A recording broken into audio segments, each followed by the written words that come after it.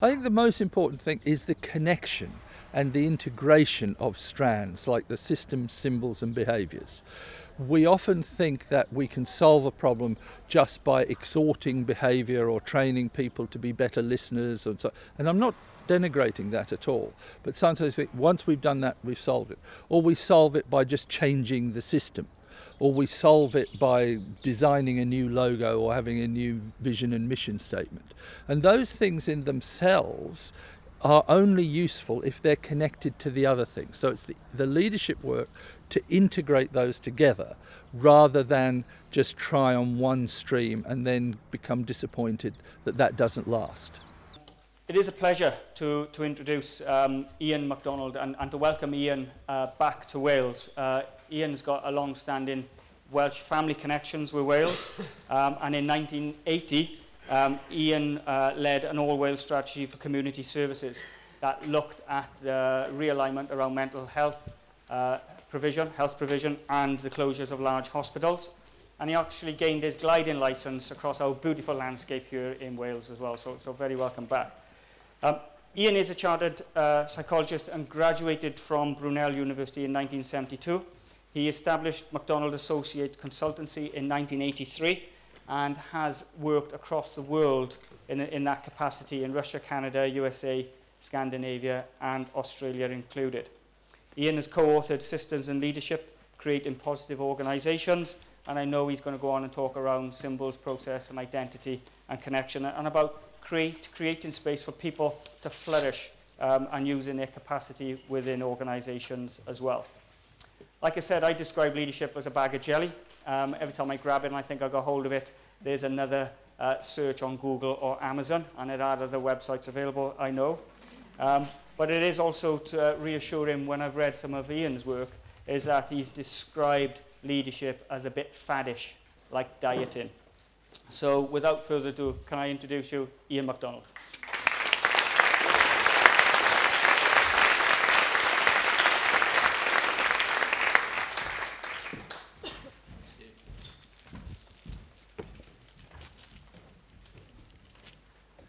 Thanks very much, and also thank you very much for inviting me here.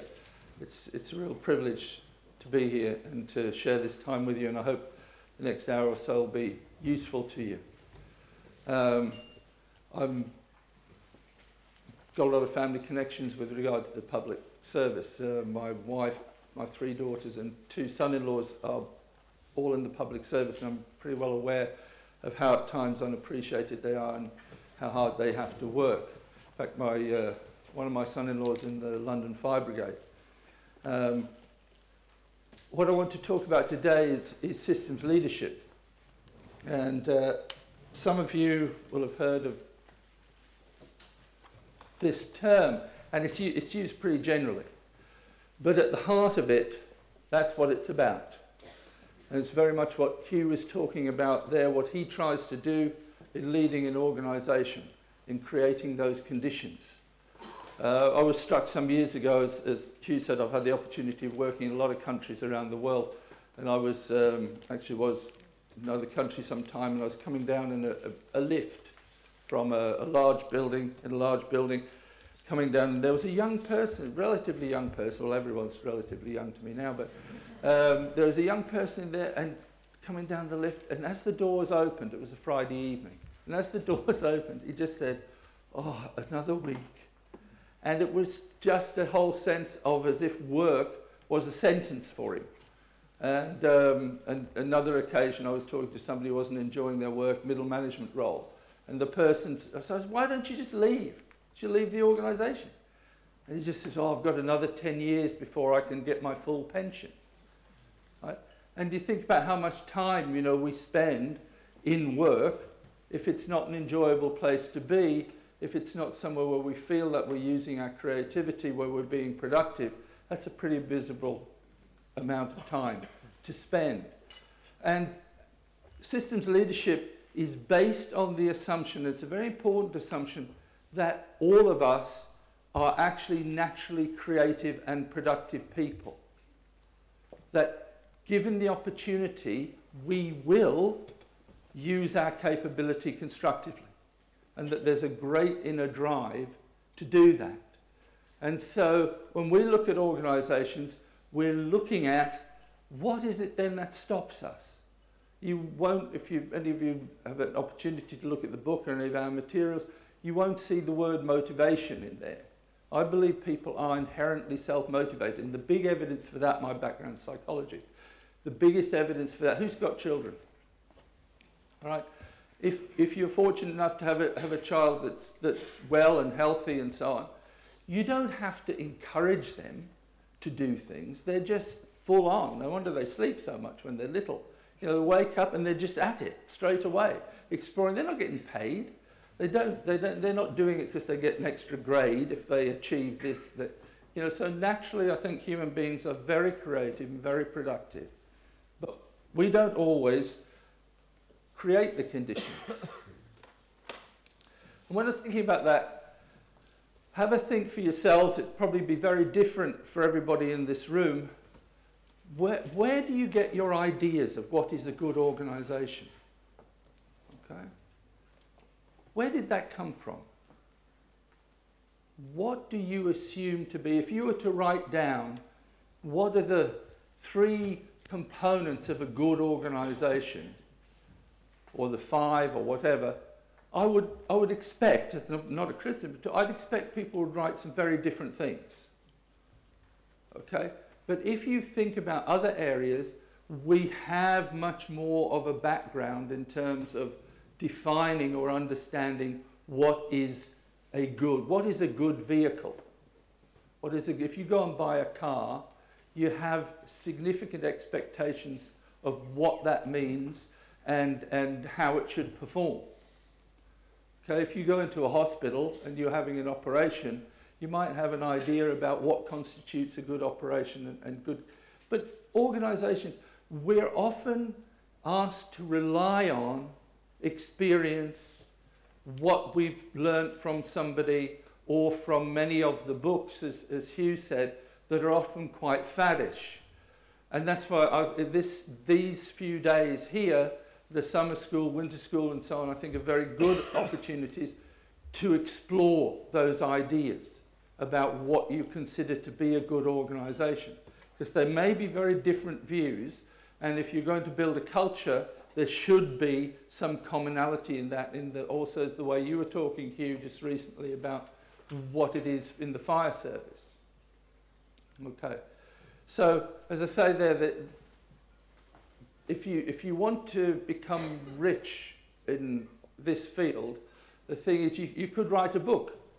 You could write a book, but if you do write a book, what you have to have is you have to have a single number to start off with, the single number, and then something about secrets or so on to become forever successful and in brackets without having to do any work. Because that's the same as saying, like with diet, it's like how many books are there on that? And it's about just eat less and exercise more. But there's so much which is often inviting us to think that there are shortcuts. But I think most people know from their own experience there are not a lot of shortcuts in terms of just understanding it is actually hard work.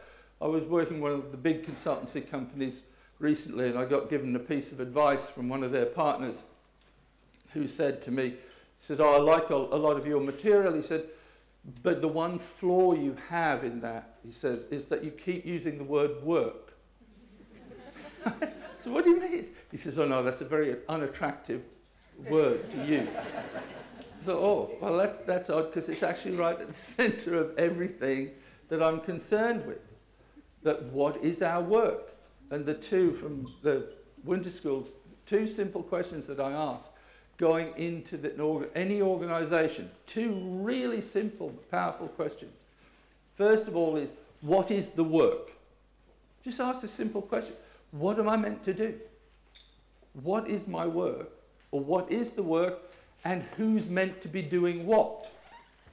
There's a lot of, if you do surveys in organisations, what's the number one thing that comes up in all surveys that you should improve? Communication, yeah. What does that mean? It's always predictable. I've never come across an organisation with a communication problem. Seriously. If you think about it, if the head of your organisation was suddenly sacked tomorrow, how long would it take for everyone to know? Okay? All right. There isn't a problem in communication. The problem is understanding whose work it is to do what. Who's meant to communicate what to who. And sometimes people don't know it's their work. People don't realise that there is something to communicate, or that I might be interested in that. Okay, so I'm a bit unashamed about looking at work, because I do believe that the way that we organise has a huge impact on our behaviour, positive or negative. When I first started my career in psychology, I worked in the very large mental hospitals. First of all in the north of London, and then with the All Wales strategy. And eventually was involved in the closure of those hospitals and the development of community services, some of which you'll be involved in, providing help for people with mental health issues. But what I learned when I started in that sector was that going into the hospitals, as a psychologist, the one-to-one work wasn't going to make any difference at all. That actually the way the organisation was set up and structured drove the behaviour in the organisation. And in fact, we ended up calling them madness factories. And if any of us had been in there, and if some of you had, the behaviour was quite predictable given the way that those organisations were set up and what they were run for.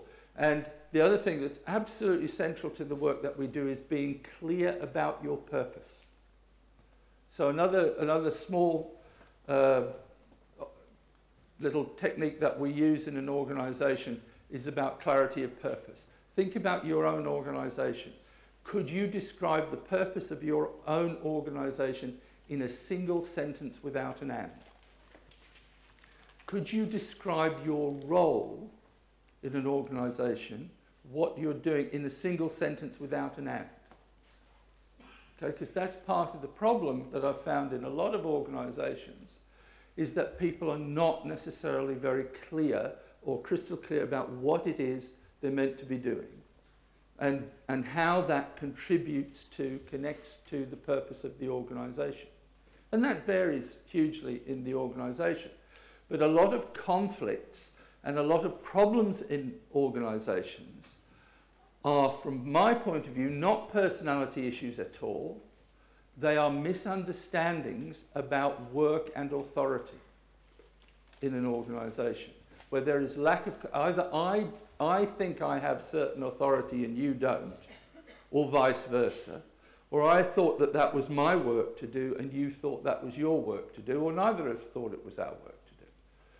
And my experience over the years is that that clears up about 90% of problems in organisations, looking at the clarity around work and the clarity around authorities in the organisation.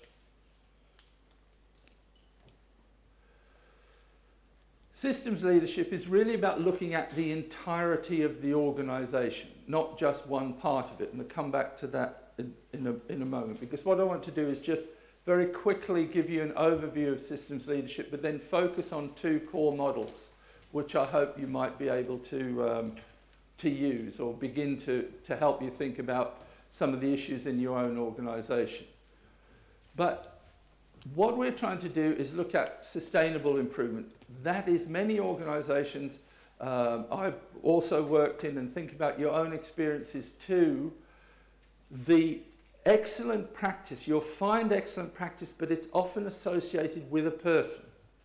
And particular organisations that have charismatic leaders who do inspire people, and I'm not criticising that, but the unfortunate thing is that when those people go, you'll see a dip in performance in the organisation, and the organisation becomes too dependent on particular individuals, because actually when they leave, then there are systems involved that they haven't articulated the structures and the systems to keep that work going when they've left the organisation.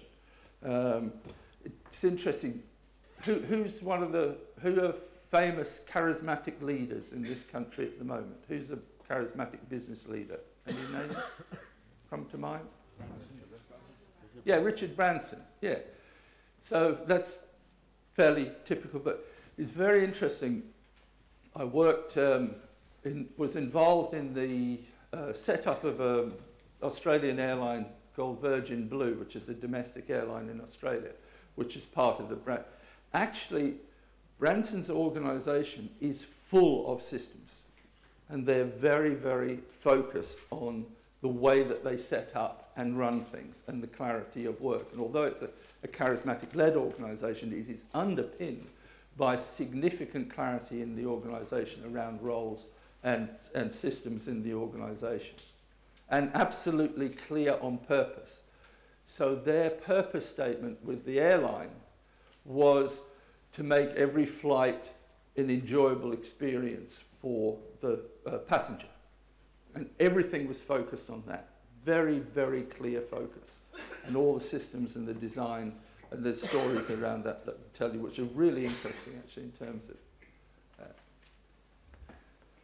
the other thing that if you do have a coherent model of looking at organisations, then you start having the benefit of foresight. That is, you can actually use it predictively. Part of the problem, you know, when you hear something goes wrong and then somebody brushes that aside because they say, oh, well, with the benefit of hindsight. But actually, if you do the analysis using a lot of these models, you actually have a benefit of foresight.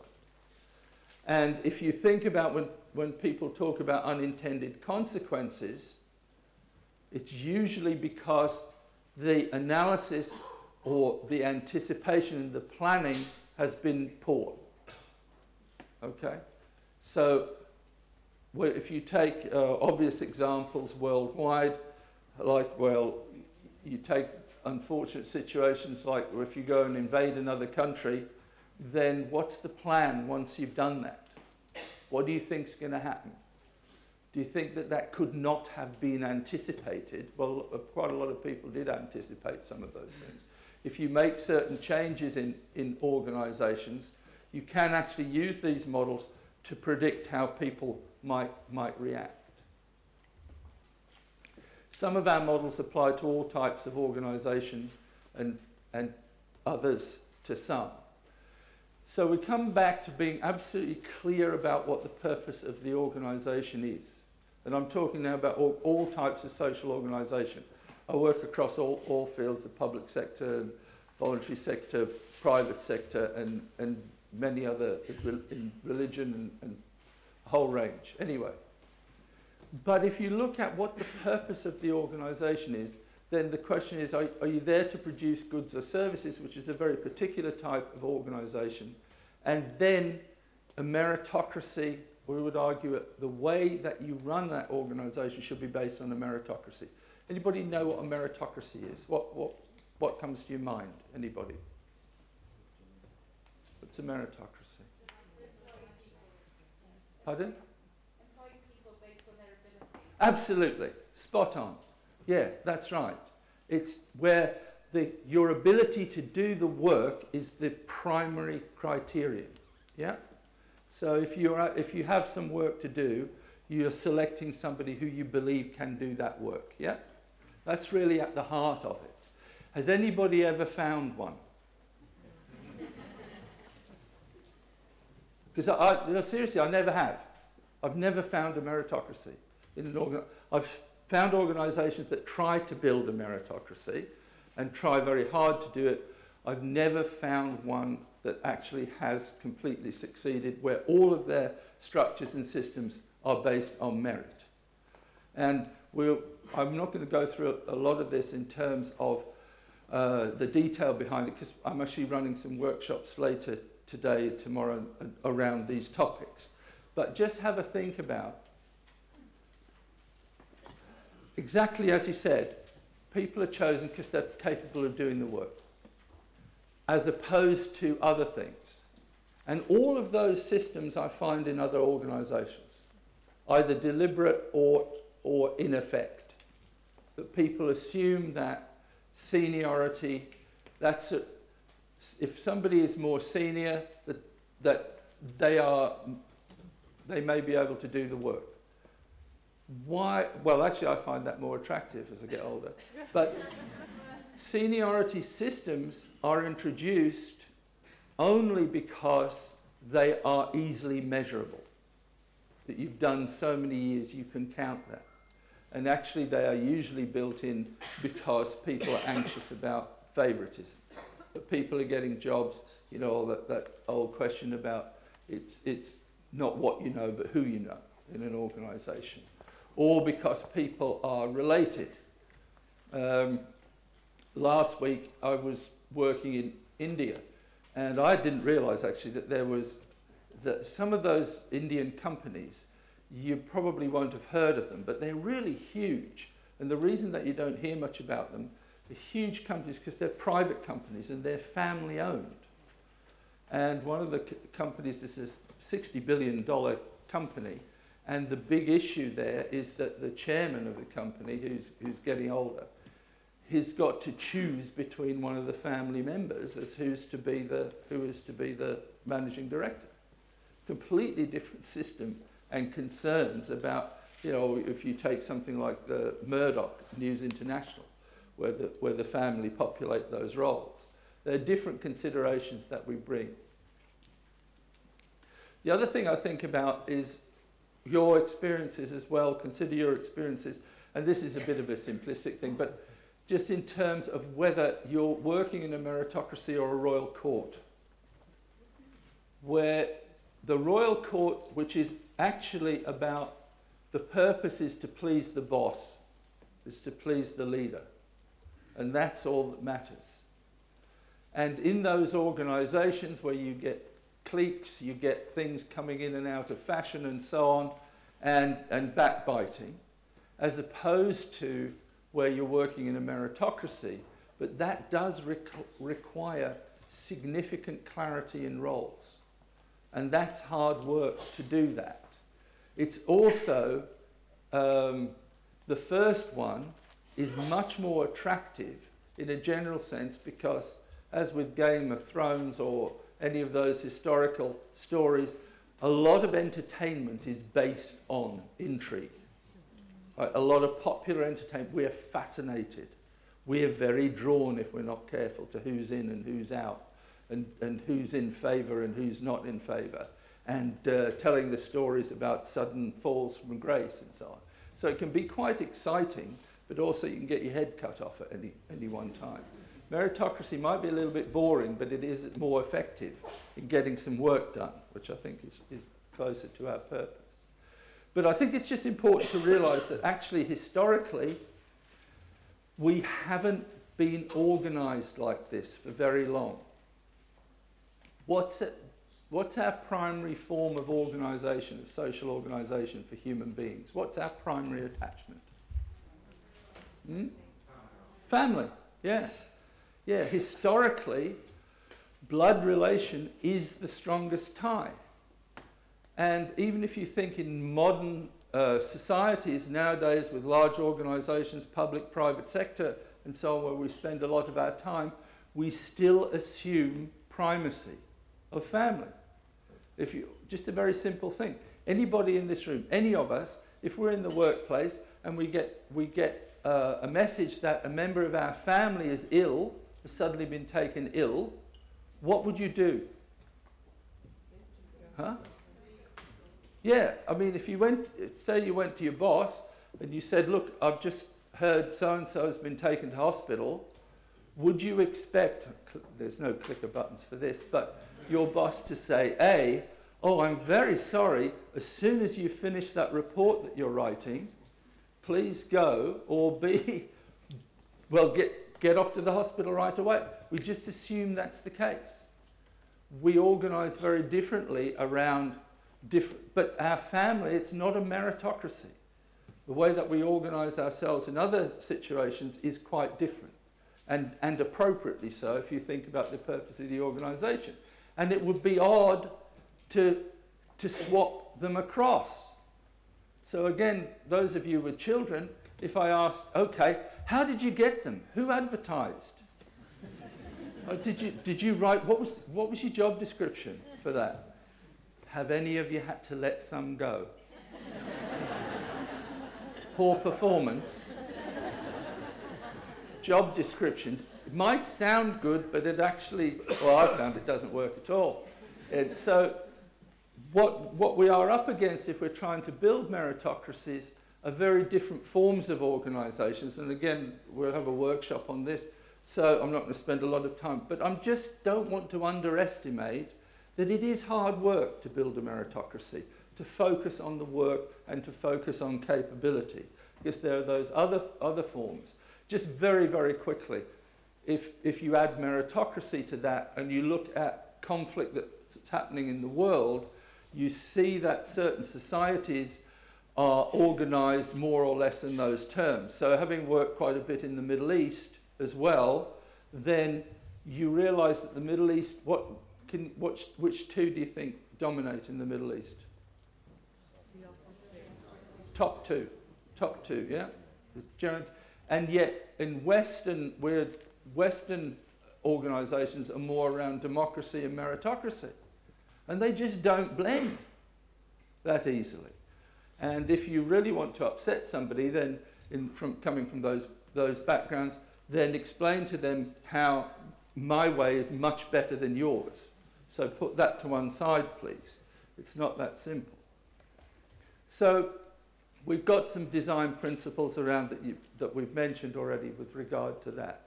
And as I say, if you start muddling up those structures and systems, as somebody once said with regard to their business, gave a talk and said, I want you all to think, this is the business, I want you all to think of this business as a family. So half of you won't be speaking to each other, and most will be wondering who's going to get my inheritance. Okay. It is, I know we use those terms, and we sometimes use them with good intent, but be careful about muddling up these different types of organisation. Talk about clarity, we don't actually have a definition of work. If I was to ask you the definition of work in terms of physics, probably some people here would know, but the simple definition is force times distance, but it doesn't matter, because you could go look it up any way you like. But there isn't a definition of work that is shared. What's work? So we actually offer one, which is work is turning intention into reality. And so work is about the how. Anybody in this room, when Hugh was talking about vision and mission statements, and I've worked with plenty of organisations that spend a lot of time talking about their vision statement, their mission statement. And as one person put it about a vision statement they had in the organisation, a couple of stories actually. One was a vision statement that said, we want this company, we want you to feel that you own this company. And underneath somebody had written on a sign, that said, but please don't take it home bit by bit. But with those, and another person, the vision statement, and his comment was a very good one, which was, a vision statement without a plan is an hallucination. Okay? So what we're on about is how you turn that into reality. You could sit here, and it's not useless work to do, but you could sit down and describe how you would like your organisation to be. Anybody could come up here and probably make a speech about what they would like their organisation to be like. The work is actually making that happen, making that real. How do you actually turn that into reality? And for human beings, that's about making decisions. So what I'd suggest is at the heart of whatever it is you're doing is decision making. That's what you pay a human being to do. And that to me is the difference between human work and machine work. Because a machine doesn't make decisions. And it's interesting, having worked in Russia, their view of work is a lot more authoritarian than ours is in terms of not making decisions. A couple of points on that. So, but you can hear that. Anybody speak Russian? But the word for work in Russia is robotnya, which is the root of robot. So it's much more a means to an end, but where you're under instruction. Whereas I think our sense of work is the decision making that you have to make, the decisions that you have to make in order to get your work done in an organisation. That's why you pay a human being. And by definition, you will never know what would have happened if you'd done something else. Okay? That's never actually knowable. And so all you have to go on is your sense of judgment and what it is you use to inform your judgment. Now, that involves clearly a lot of relationships that we have in organisations, of how you make decisions in relation to other people and the nature of authority that you have to make decisions in an organisation. And when you're talking about authority and accountability, if you're working in an organisation, and after all, if you're getting paid, then it's quite reasonable to think that you might have to give an account about what it is you're doing and how well you're going. But that must be matched with authority. And one of the problems that I've seen also, partly in public sector as well, is that it is unclear at times what authority people actually have with regard to others. And so we have to rely upon certain personal qualities of persuasion, and then we get into who can be more influential than others, and then that can actually start to distort the organisation. So work turning intention into reality, but you have to have the authority in order to do that. I just want to offer a couple of models behind all of this that you might find helpful in thinking about organisations. We're proposing something quite unusual, but it starts off with a very usual statement, and that human beings are values driven. And I don't think that's a very contentious point of view. If you don't value your work, if you don't value the situation that you're in, then I wouldn't expect you to be putting a huge amount of effort in. That you wouldn't be doing the work, working productively to your potential. So in order, our view is we have to understand in organisations of how people assign value to behaviour. What behaviour is actually valued. And the proposition that we have, that we start with systems leadership, which is right at the heart, is an unusual one in that it says, you've heard the phrase that people have different values. Yeah? People say, our proposition is that no, we don't have different values. That all human beings share the same values. And that comes across all of those organisational types. And we base it on a fundamental values continuum, which is those 6 core values. And this isn't a matter of choice. What we're saying is that if we are going to be socially cohesive, the definition of a socially cohesive group, that is a group that actually continues to work productively together, at the heart of that, then if I want to be a part of that group, I must behave towards you in ways that you regard are trustworthy, loving, honest, fair, courageous, and dignifying or respectful. Okay, dignity or respect is fine at the bottom.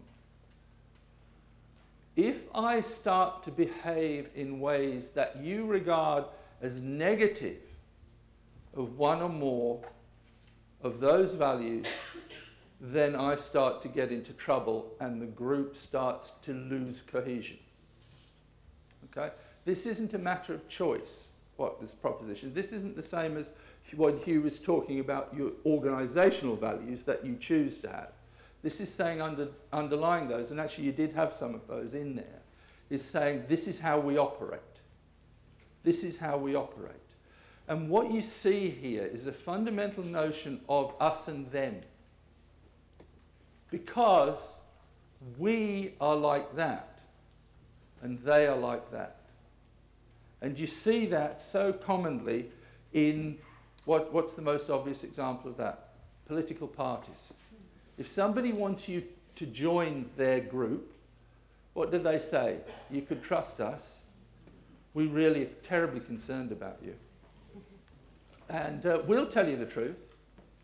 We'll make the... Well, people talk about fairness all the time. You know, we'll make the fair decisions. That's how they're arguing all the time. That's us over there. Whereas they, not very trustworthy, are they? They're not really concerned about you. They're not going to tell you the truth. Look at the policies. Oh my goodness. And so on. Both sides are saying the same to each other, about each other. The other thing is that as human beings, we cannot live comfortably if we have a self-image which is negative here. So if I say to you right now, put your hand up if you're inherently dishonest. Oh, come on, there must be some. Yes, you must be telling lies. So it's very fundamental to us also to experience that in our relationships. And when our behaviour is called negatively, that's extremely uncomfortable of how we deal with that. Okay? And if you want to start thinking about your organisations, it's a very simple way to think and talk to people. I don't talk about doing big surveys or anything. But just when I go around, we do something called a systems and symbols audit. We go into organisations and we just talk to people. And one of the things we talk about, it's a bit like what you were saying, Hugh, as well. What do you like about working in this organisation? Give me an example of something that you think is fair or unfair or courageous. Because the point is, it's not the values that are different. It is what we think represents those values in terms of behaviour. So if I give you an example, I do quite a bit of cross-cultural work between organisations that would be in conflict. So I work with Aboriginal communities and mining companies, for example. And one of the places that I worked with using this was Far North Queensland as a mining town, and there's only one place where the Aboriginal community and the essentially white Australian community come together, and that's the shopping centre. So I'm talking to people about saying, what's your problem? Why is there conflict between these two groups? And some of the white group said, well, the problem is, you see, that the Aboriginal people, they don't love their children. It's an issue of love. And if you go to the shop, why, how can you say that? Oh, let me tell you, let me give you an example. I'll give you an example. At the shopping centre, when you see the families, they pay no attention to their children whatsoever. The adults talk to each other, the children run around, and they do. They do run around. And see, so that they couldn't care less about their kids. So I asked the Aboriginal people, and they said, well, the problem with the white people is that they're so unloving to their children. What? Well, have you seen them at the shopping centre? They're controlling them all the time. They shout at them. They tell them not to touch things. You know, how horrible is that? Okay, so it wasn't, then I said, look, are you serious? Are you really serious that you think one group actually loves their children and the other doesn't? So it's not a question of that. It's a question of what behaviour do you think represents that? And in those of you who may know anything about traditional cultures like that, actually that have rites of passage, you don't actually control your children very much in their first 10, 11 years of life anyway. They do pretty much what they like. And with extended families, they've got rights to go and live with whoever they want as well, with their aunties and their uncles. So it's a very different set of expectations and behaviours around that. But if you take that into the workplace, you think about what behaviours do you recognise as being fair or honest or loving in your organisation. Because what I find interesting and what we're discovering, what we're trying to do, is to understand the mythologies in an organisation. And it sounds a bit of an awkward word, but actually the real definition of a mythology is something that is told as if it's a story that's told as if it is true. And it's a combination of mythos and logos, which is reason and emotion. And to me, leadership is about the synthesis of emotion and rationality. So if you're in a leadership role, then what we're saying is that it is not sufficient for you to lead by just on the basis of here's a reasoned argument. This is why we should do it. Hugh, I'm sure that the fire brigade at the moment, the fire service, the pensions. What's the reason for cutting it? Right? You can put up the fire brigade pensions are under significant threat of being changed. It's an emotional issue as well. It's not just here, this is all we can afford. Oh, okay, thank you very much. Now you've explained that, I'm okay with it. Yeah, great. So it is a combination. And what we're saying is that you should neither drive solely on emotion, because that's the charismatic leadership that is almost a mindless following. I'll just do it because of my emotional attachment to you. I don't really understand why I'm doing it. So the emotional attachment and the reason that you won't convince people with pie charts and PowerPoints and so on, however true they are, however accurate they are. And that an organisation's reputation is understood by the stories that are told about it. Okay, so think about what are the stories that are currently told about your organisation by the various stakeholders. Currently, how would people describe your organisation? And you can come back to the values and use those. How would they describe it? Positively or negatively. And the different stakeholders, how would they describe the organisation? What behaviours are encouraged and what behaviours are discouraged and seen as positive or negative? So part of the work of leadership, from my point of view, is saying, do you understand the mythologies of the organisation? And they don't necessarily transfer from one to another. Some very different stories told about similar types of organisation. If you look at one simple piece of behaviour, that is, we talked about communication. Another C word that is used a lot in organisations is collaboration. I think you talked about that yesterday. When you look at the term like collaboration, who thinks that collaboration is a bad thing? Anybody? Right? Now, if you look in an organisation, our question would be, what are the stories around collaboration? So, for example, I've been in organisations where people say things like, yeah, it's all right, they encourage it, but if you give up your time to help somebody else from another team, you don't get anything back for it. You don't get any recognition. And in fact, you're probably doing yourself down. There's a different context when I was, that one which was explaining when I was working in Russia, which was good fortune of working in Siberia in a city called Krasnoyarsk, which was a closed city under the Soviets. And collaboration, there was no collaboration in the Russian system. It's highly authoritarian. And so I asked the managing director of the company. We'd done a lot of restructuring and rework, but people were still not working together very effectively. And everything was still done through the boss. And I remember him saying to me, he said, well, you must understand that if you question boss, then you may lose job, you may lose your home, you may be put in jail, or you may be shot. This does not encourage collaboration. Okay, so And it was true. So what's happening in the organisation?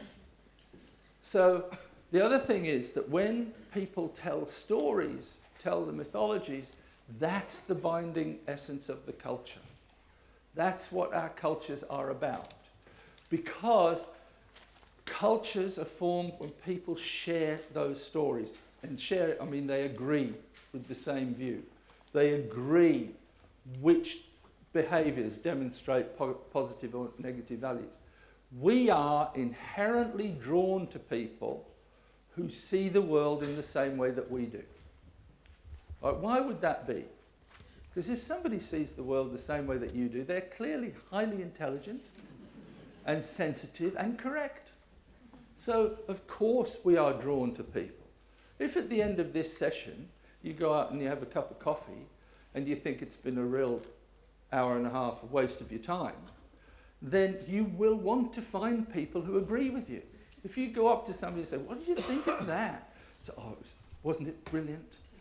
Oh, I'll have to go and look for somebody else. What did you think? I thought it was good.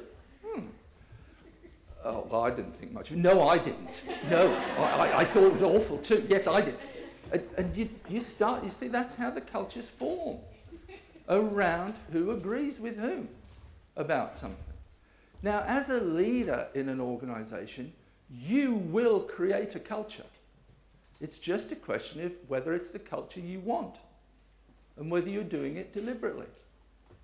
Because people will have views about you, about the organisation, about their colleagues, and so on. So the question is, are you building a culture around what you want to be positive, and that doesn't cover everything, but those aspects of the workforce, or is it just growing randomly in the organisation? And so I just want to finish with this one. There's a lot more about systems, and as I say, there's workshops that we can run if people are interested underlying these. But just as a summary, it's saying, you probably can't see too well that line, there's a line from start to the goal. So what we're trying to do in an organisation, and anybody can have this set of slides, by the way, if you want them. That's all right, Joe, isn't it? Yeah. So what we're saying, this is about primarily around a meritocracy, is saying, do you have a clear description of what you really want in your organisation? And I don't mean vague terms like where everybody works well together. Quite specifically, one of the things I ask people in organisations is, if I came into your organisation and it was working exactly how you would like it to work, what would I see? Literally, what would I see? How would people behave towards me? Really concrete stuff. So not vague general vision, mission statements. What sort of stories would you like to be told about your organisation? Just tell me, what would clients, what would service users, what would they be saying about your organisation if it was running how you want? So instead of sort of general statements, just spend a bit of time thinking quite specifically about that. And then think about, right, where are we at the moment? What are people saying now, inside and outside the organisation? What are some of the stories that are told? What are some of the behaviours that I see? I work with organisations, particularly in education at the moment. I'm doing some work with on the Torres Straits, which is between Australia and Papua New Guinea. And there they have, it's lovely, it's like one college. It was about putting this college together, a college called Tagai College. And geographically, it's the largest school campus in the world. And they have 18 schools on 17 different islands. There's beautiful locations. Some of the little schools on some of the islands, there are only 12 students in the schools. And the secondary school is about 1,200. But they use this all the time in terms of trying to create one sense of what's the college about, the clear purpose of providing the best education for the children. And there's even different languages on some of the islands. So they've got geographical dispersion, they've got different languages and so on, but they have a very clear purpose and they have a very clear idea, and it varies according where they are now. But then underlying that is saying, if you want your organisation to be like this, then why do you think, examine your systems in the, and I don't, as Joe said earlier, I'm not talking about systems, I mean any way in which you do your work, not IT, I'm not talking about those, you're talking about recruitment, selection, promotion, performance management, any system in your organisation. Why do you think that doing something like that will lead to this behaviour? Right. If people are behaving like that now, if Hugh's driving around with a driver and a chauffeur sitting in the back of his Bentley with rose petals being strewn in front of him as he turns up at a fire station, if he behaves like that, is that likely to encourage this? And what about the symbols that you're using in the organisation, again, that you use with the what do they mean? Are they seen positively or negatively? I worked in a New South Wales coal mine, and the organisations there, they're very, very militant, or what militant, I mean, very strong union representation. But the owners change. The owners change. What happens when an organisation changes ownership? First thing they do is, change all the logos, all the, the name and so on. So the new general manager of the mine, he decided that he would give every miner a baseball cap. They were nice, actually. They were good quality stuff, with the new company logo on the baseball cap. And shift change, he personally handed everybody one of these caps. And when I drove into the mine after the shift change, on the road into the main entrance, either side of the road was just caps, baseball caps. And as they left, they'd just thrown them out the window of their utes, just thrown them out. So I asked him, gotten quite well with him, so I said, why'd you do that? I thought they were quite good caps. And this guy said to me, he says, you're not buying me with a baseball cap. It was just a symbol on its own. So what we're trying to look at here, and what the systems leadership modelling is fundamentally about, is the integration and the connection of those three together. And that's the whole point, okay? Because what I'm saying is that if you rely on behaviour alone, and there's a lot of exhortation about how you can behave differently and how other people can behave differently as individuals. There's nothing wrong with that, but all I'm saying is that won't be sufficient. If you just change the systems and you don't worry too much about the behaviour, for example, or the symbols, that will be insufficient. If you don't pay attention to symbols in organisations, then that will not help you, or if you just pay attention to symbols, we describe that simply as cosmetic, don't we? So paint it's just a paint job. Somebody's just done a few things to make it look better. And as you said, there's plenty of organisations when the bosses come round, everything's cleaned up and tidied up, but that's not how it is normally. So what we're saying here is that the leadership of an organisation, the work of the leadership, is to integrate the behaviour systems and symbols together in order to create the organisation that you want and make sure that they are aligned together. And behind all of that is a very strong message about the clarity of the work and the authority that goes with that work. Okay, I think that'll probably be enough for now, Joe. Is that all right? There's some other materials about systems and how you design those systems and so on. But as I say, there's other workshops. So thank you, Hugh.